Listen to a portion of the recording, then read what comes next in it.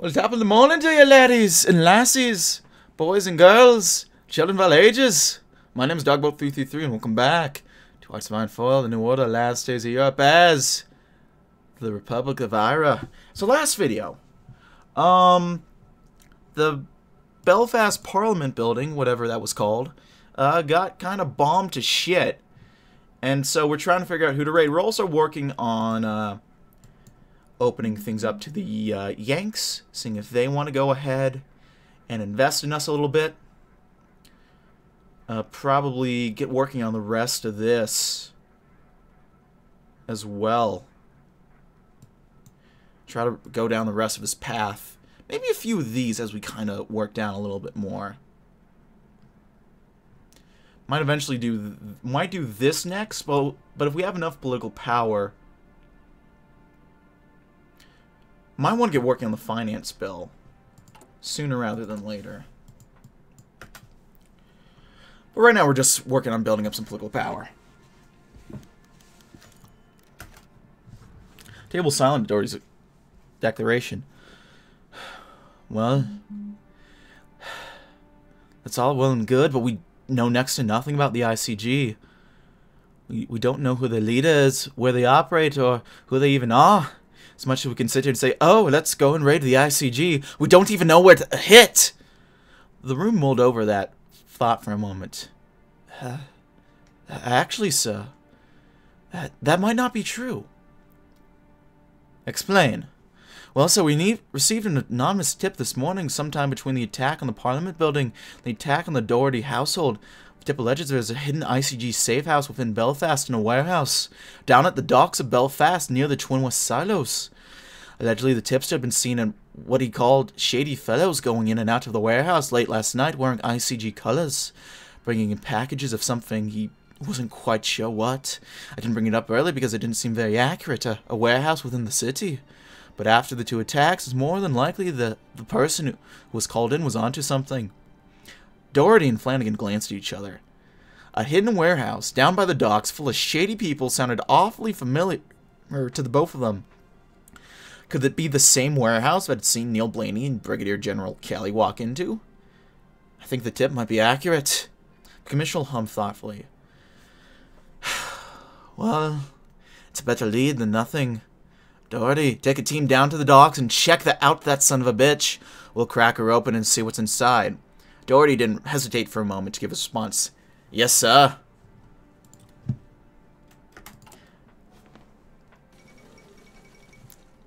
Zapata, inaugurated in Chile. Interesting.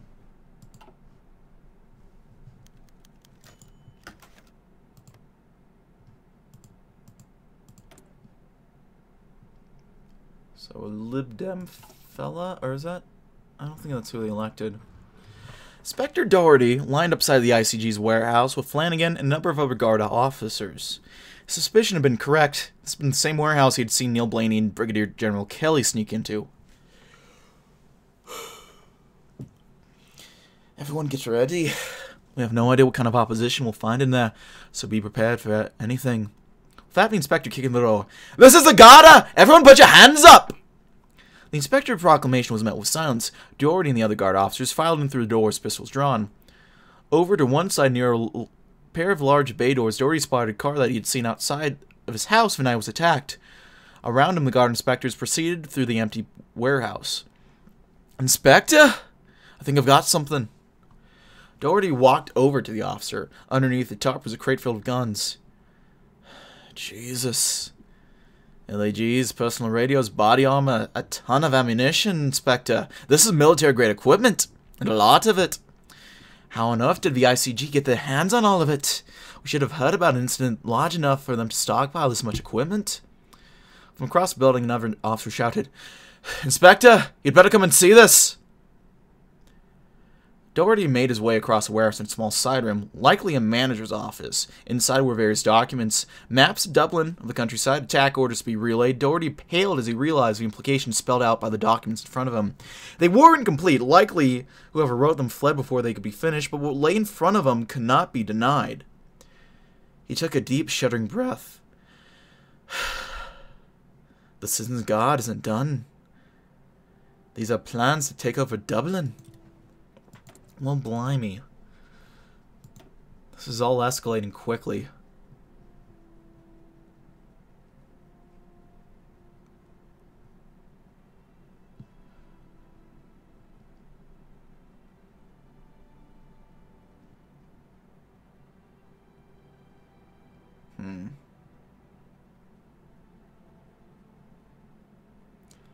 Get working on social building construction a little bit, so let's do that. So this is escalating pretty quickly.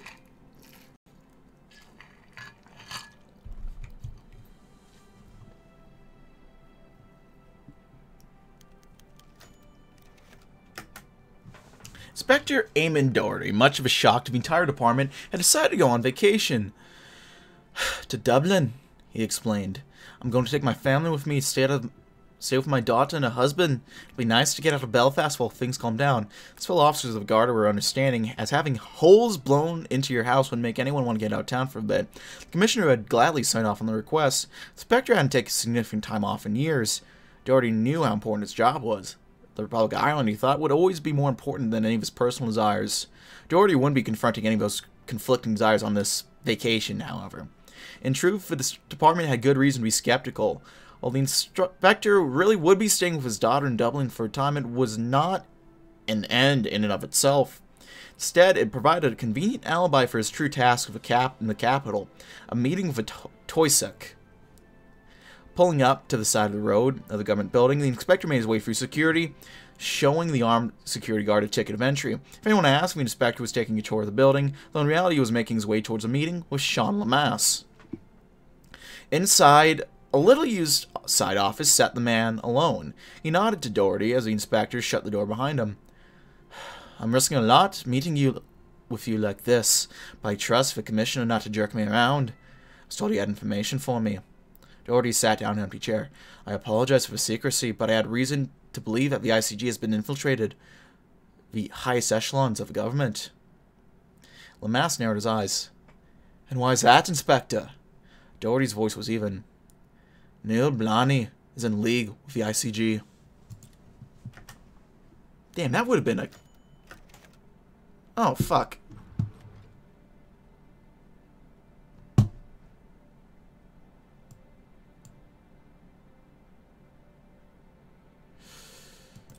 God damn it. That's just what we need. The IRA attacking us.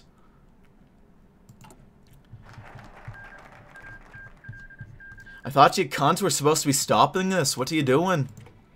Gotta wink towards the Americans.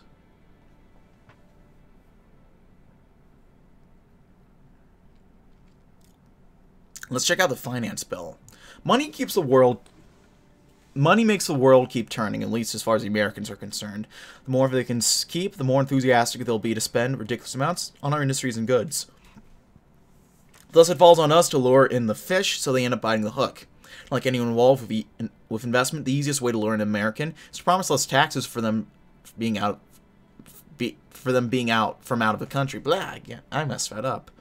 The tax specifics will need to be sorted out, but we still want to make a profit out of this. But with some luck, we might be sitting on top of a proverbial gold mine of wannabe tycoons and entrepreneurs. Some serious investors as well, even. So how are we doing this off the bat? 2 hardliners, 3 De Valerists. It's probably not the bad. Yeah, it's not a bad idea to radicalize it a little bit.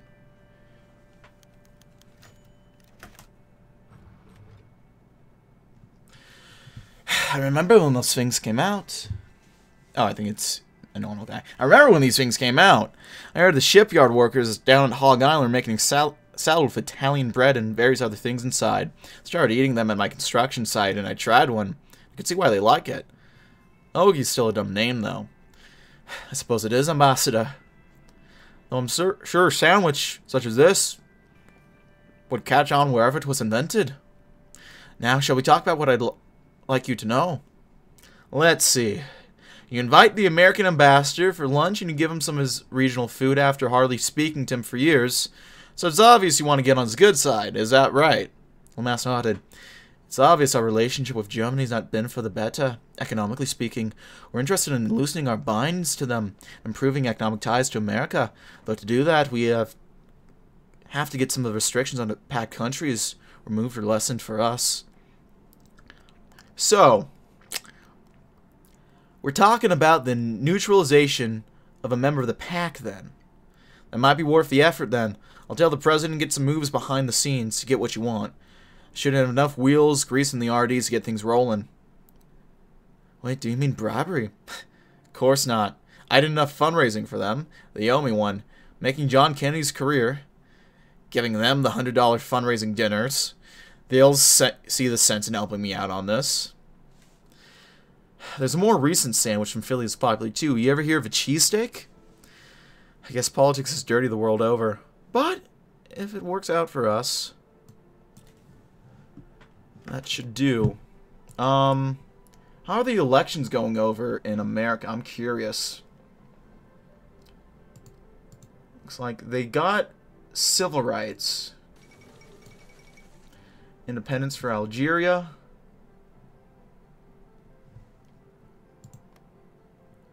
Domestic support is a little concerning.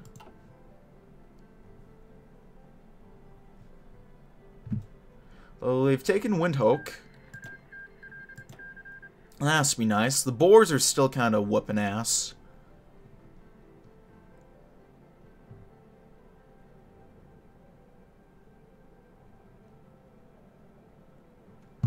That's neither here nor there, I think. Oh, blimey. Let me load the autosave. I got a little distracted, I forgot. Oh yeah, we got the bill's actually passed kind of quick.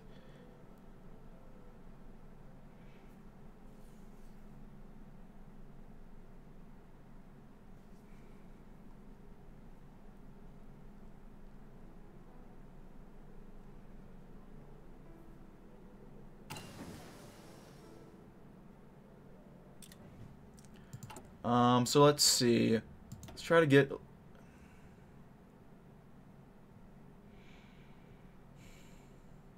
Just need one more.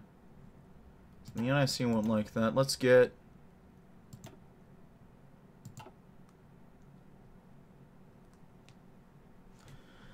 that going.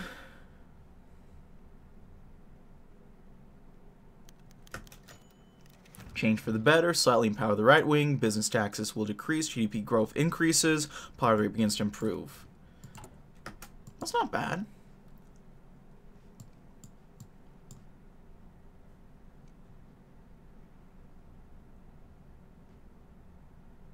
We can hire Disney, clear our name, and then probably go for the tariff bill.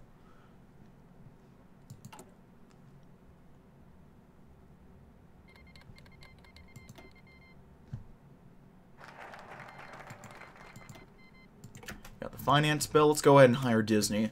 Let nobody say that the Irish have not come far, despite our humble origins. For amongst the many thousands of Irishmen who left our fair nation during our times, the descendants of one immigrant will go on to become one of the most recognizable faces on earth.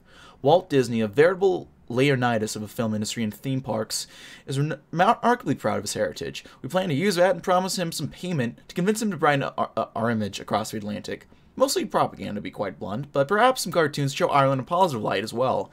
The end result is what matters, and Disney could make or break our public relationships with the OFN. We'll utterly try most strenuously to convince them.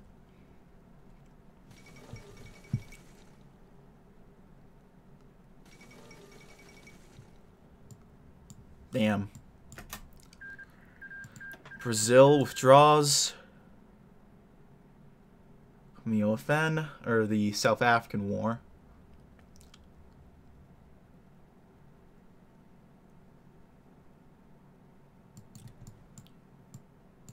Meanwhile, is that the communists? That, oh, Che is in charge of Paraguay, okay. Word. Brazil is Quadros, which is interesting to see.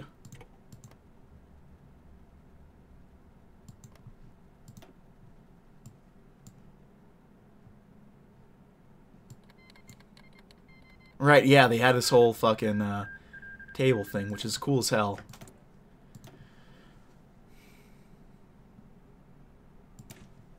Let's do industry management a little bit.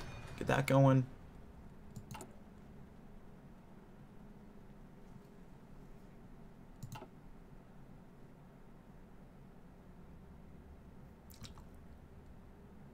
Yeah.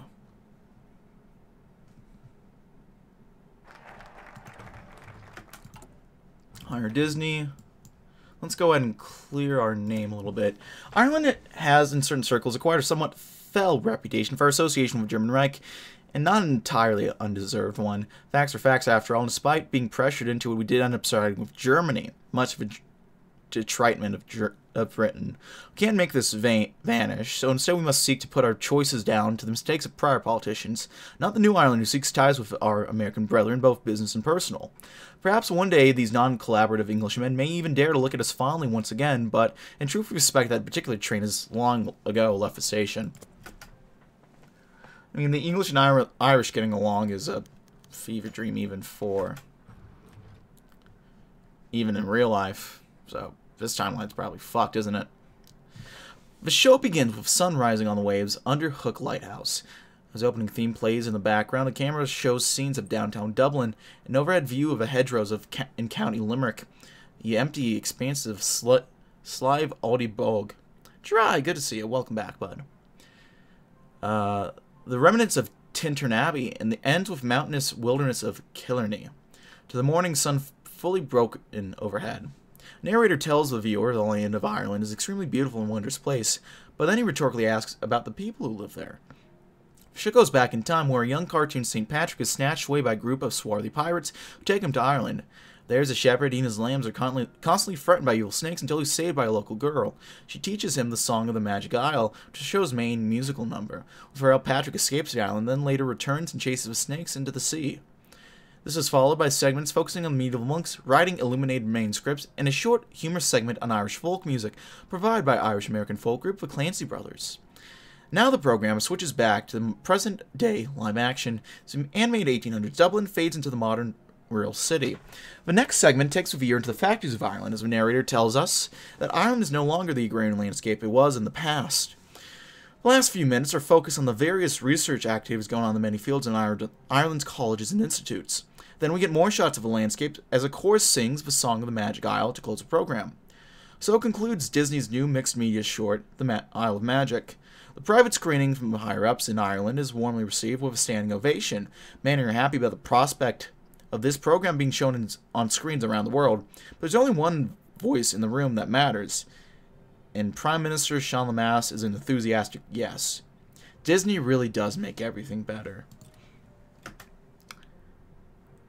I don't know about that, but sure.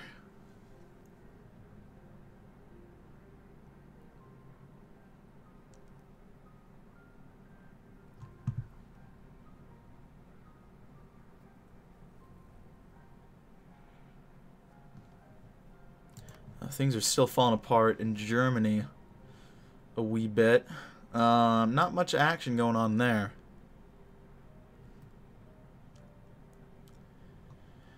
Well, they're kind of doing pretty well in South Africa. They still need to beat back the Boers, but other than that, it could be worse. I'm curious who's going to be inaugurated. Still got Mr. McCormick over there, who his new profile pick, his new leader pick is pretty interesting. Profile pick. Okay, we got the political power. Let's do the Tariff Commission repeal bill. The OFN are at the present time still technically under heavy tariffs from days of our affiliation with the German Reich on the international stage. If we are to pursue an alliance with them, this simply will not do. Consequently, the Tariff Commission repeal bill has been put into vote. Simplest of explanations, the bill is mainly concerned with eliminating the tariffs imposed on non-German source goods, not officially mentioning the OFN, of course, but allowing them to take benefit of the Reich's legislation's effects. Saw to fly under the Reich's nose for a little while, giving Americans time to establish a more firm foothold. Well, what do we got here? I'll give us 1. So we'll let, yeah, 92 for the bare minimum.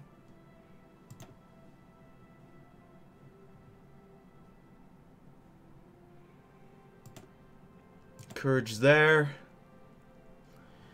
I think we'll have enough time to get 30 and encourage the De Valerists.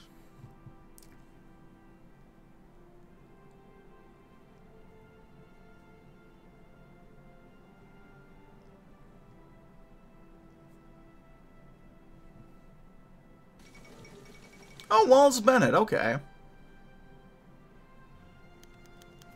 A hardliner denounces us. Unfortunate, but as long as we got that going. Yeah, we're 1 over, so we can afford to lose 1 more. Still be in the clear.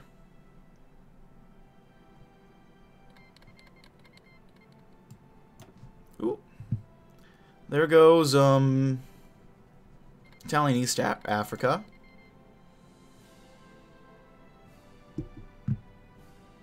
Which I was curious to see. I remember there was a teaser for East Africa a while back that had, like,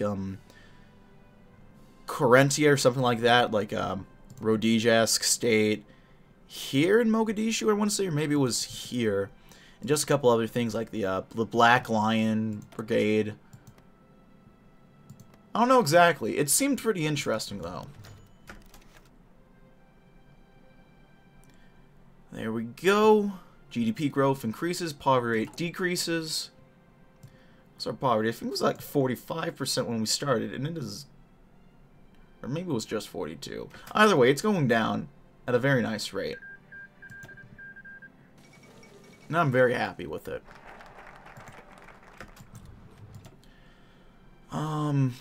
We must stand tall. Then we'll go down to the Defense Bill, Pact Observer Bill, that and that. The Irish military at the present time is a proud and dignified force staffed with loyal and valiant soldiers who might have very lucky defeat a force from the 19th century. Ireland does not have many men, much wealth, or much in the way of advanced equipment not from Germany. This is worse than being a security risk. It makes us look weak to the Americans, and if they think us weaklings, they will dismiss us as a potential ally. We will need to build up our forces somewhat. We have the men, after all, just not in the capacity to best utilize them at the present time. More poignantly, any future exercise can finally take into account the possibility of a German foe. There we go. And we're still kind of defunding the army a fair bit, but in theory we could up it a little bit more.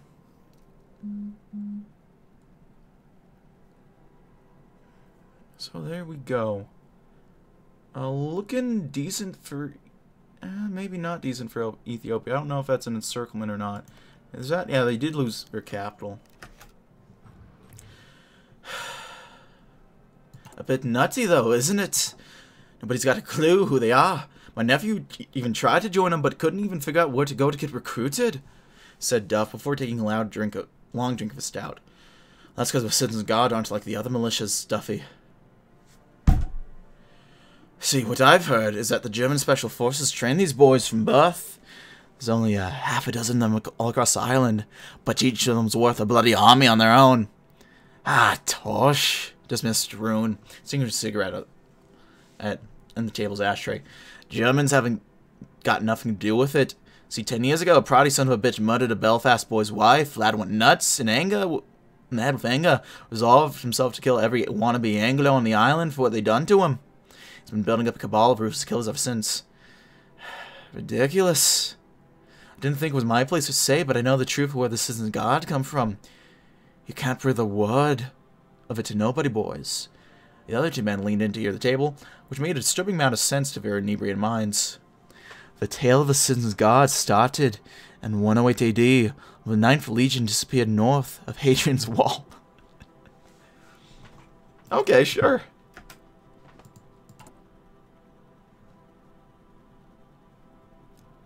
And who is it? It's fucking, Neil Blaney. Just some fucking guy. ruling the guard, I think. I don't know how it exactly works, but that's kind of wacky. It's like finding out that fucking Sarah Palin was the head of the KKK or something. I don't know. I don't know the analogy. You don't believe it. Either way. I mean, do you with Palin? You probably don't believe with Palin. You don't believe with Palin.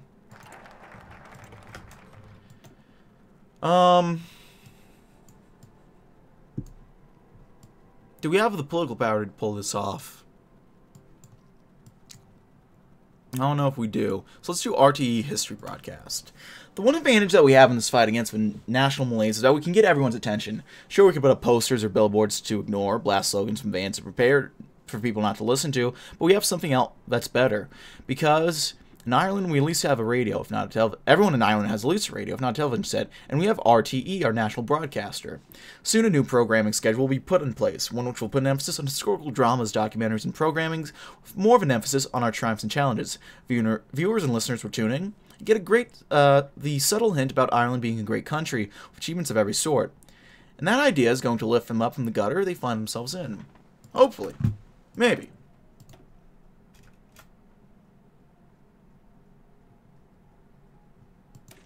Let's do military construction, get that boost towards prisons.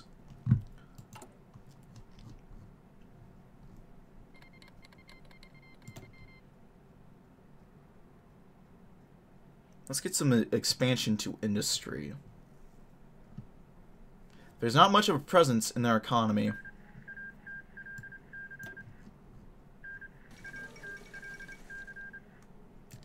The Battle of Asuncion.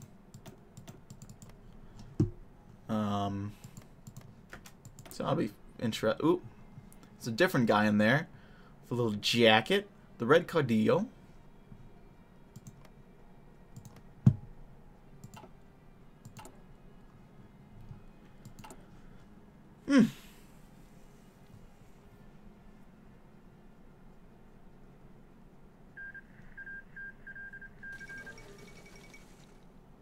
Oh, Tomsk winning. That's not much of a surprise. Seeing the PRC actually win might have been kind of interesting, but I had my doubts that would happen. Here's my question. Are they going to go north and take any of this stuff up there? So Vyaka's going to war with them. Maybe not. Let's do the defense bill. The defense bill, or rather the amendment to the original Defense Act, is a multifaceted piece of legislation which will, amongst other things, increase our military budget to required level outlined by the OFN. No, they changed the PRC super event. Did they change any others? I do not know that, actually. I'm usually more on top of my patch notes and what they changed, but I don't know that. Whilst a drastic measure, we cannot defeat the Germans or even reliably delay them long enough for our aid to arrive at the present moment with our present forces. Well, it's not a kind place. It's not a generous place. We show weakness, the Reich will pounce, and so it falls upon us to ensure Ireland looks like a foe not worth extending the men and money on defeating. Regardless of whether or not that's actually the case.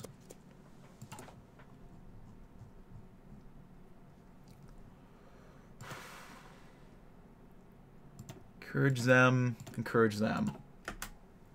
That should get us through, right? Jellicoe elected Prime Minister? Fun. Oh, okay, so they do expand up and take that. Okay, that's good to know. They have nothing in the way of monies, but that's okay.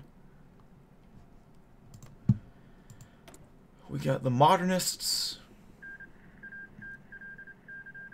Probably my fourth favorite faction in Tomsk. Ooh, did our credit rating just go up? Never understood why Finland is green in TNO. I believe it is to make it easier to figure out the lakes and move through those. As well as Vyatka is also green. And I guess it makes more sense for Vyatka to be green than anyone else. So, because no one in here is white. I guess it's the Siberia is, but that's... Finland white kind of isn't the closest.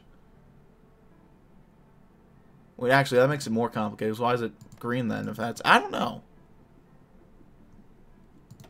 Free production units. Let's get more towards constructing. And our economy is improving. You love to see it.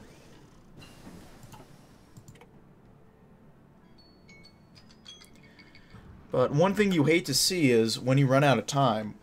But at last we have is green for grass. Extreme DM and Finland fight is rare. Right.